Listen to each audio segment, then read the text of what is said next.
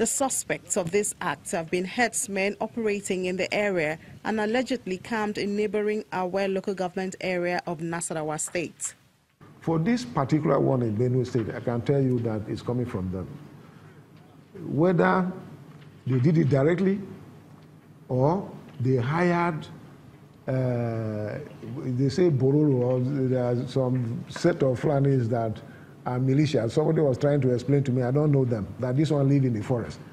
But if you hire them to come and attack us, it is the person that pays for the piper that detects the tune. So it is you that is responsible. In this case, it's Miyetti Allah, Captain Hore. It is Fulani herdsmen. Why are they afraid? They have done it. The attack on the first and what continued after, I give adequate notice. Since June of 2017 was when I wrote to the presidency and wrote to the security agencies of this country of the impending attack, because these people did not hide themselves. They came out openly and said that they were going to attack us. They were going to resist the law and mobilize people from all over the place, Fulani men all over the world, to fight me and my government. I raised the alarm, and when nothing was done, I went further and gave a reminder in October, when it was close to the time of the implementation of this law. And I sounded the same warning to the presidency, to the security agencies of this country. And I followed up with verbal reports. Yet nothing was done. This attack came. These people should be arrested and prosecuted.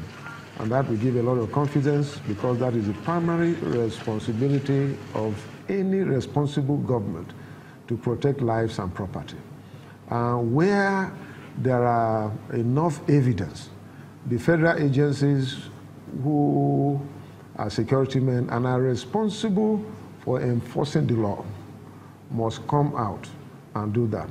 I want to believe that the directive of Mr. President that the Inspector General of Police should relocate to Benue State will also ensure the arrest of these people that were already accusing. We know them, and we know where they are. We know even the militia, the attackers, we know where they are coming from. I still want to insist that they are coming from Tungwa in Awe local government of Nasarawa State. Miyetti Allah has since denied that he threatened any attack on Benue and has denied any involvement with the killings.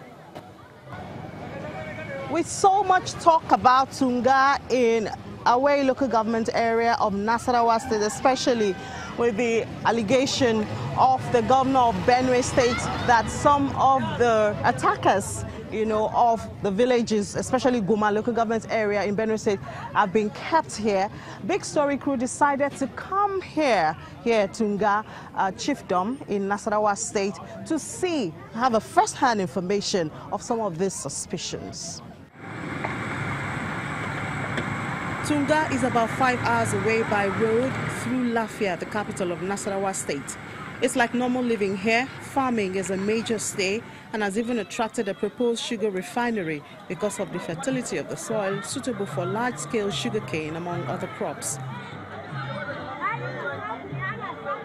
The people here say they've been living in peace with Nigerians from other tribes.